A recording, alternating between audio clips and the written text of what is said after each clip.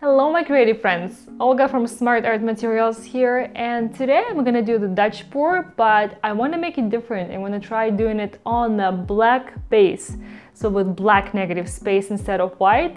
Let's see how that works. And these are the colors that I'm working with today.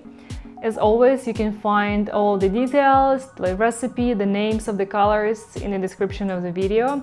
And I also want to make a little announcement. On my website, I posted an article about how to finish the back of the canvas of your fluid artwork.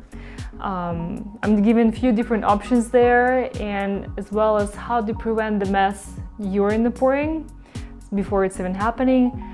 And if this is something you were wondering about, definitely check it out. The link is just in the corner and also in the description. All right, I'm done talking. Let's do the pouring.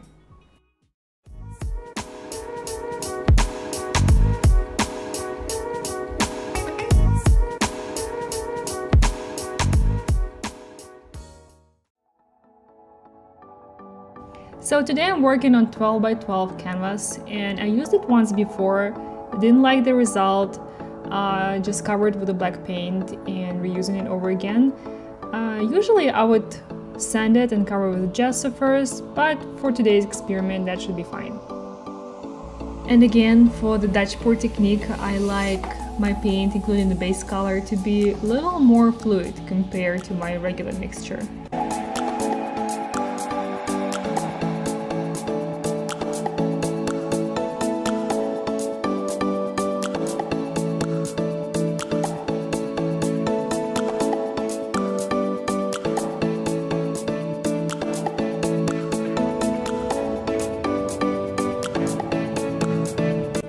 I find that the way I position colors on a canvas before blowing makes a pretty big difference. So I just like to experiment and play around with it a little, deciding which color goes where.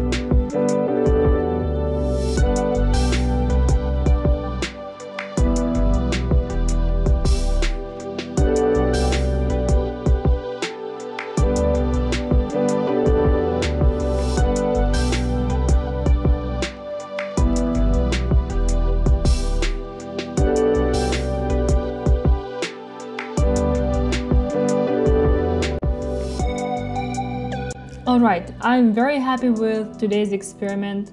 I would say that I got not as many cells as I did with titanium white paint, but it still looks very nice, especially with such bright color combination. So I will definitely give it another try with black paint.